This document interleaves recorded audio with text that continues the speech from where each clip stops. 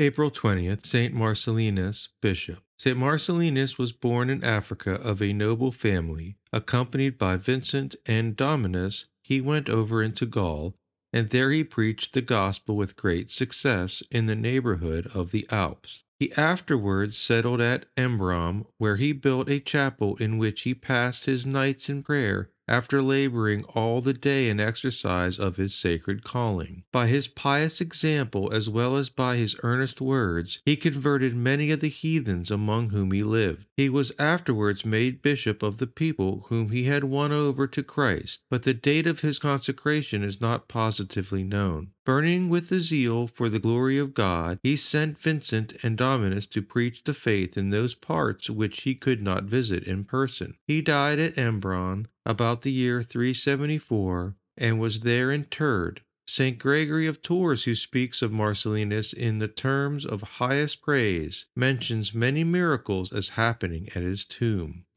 Though you may not be called upon to preach, at least endeavor to set a good example, remembering that deeds often speak louder than words.